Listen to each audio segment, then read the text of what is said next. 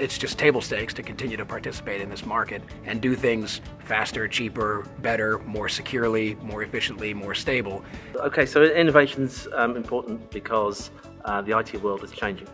We've got hybrid IT, we've got the Internet of Things, lots of pressures on businesses, and our clients expect us to lead them on that journey to a new hybrid IT world. So it's important that we are constantly innovating and driving them through that process.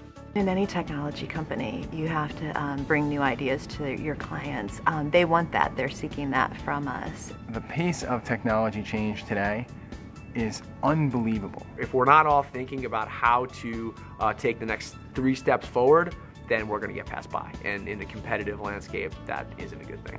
Every associate in this company has the ability to impact innovation for our customers. Innovation runs through every department, every role.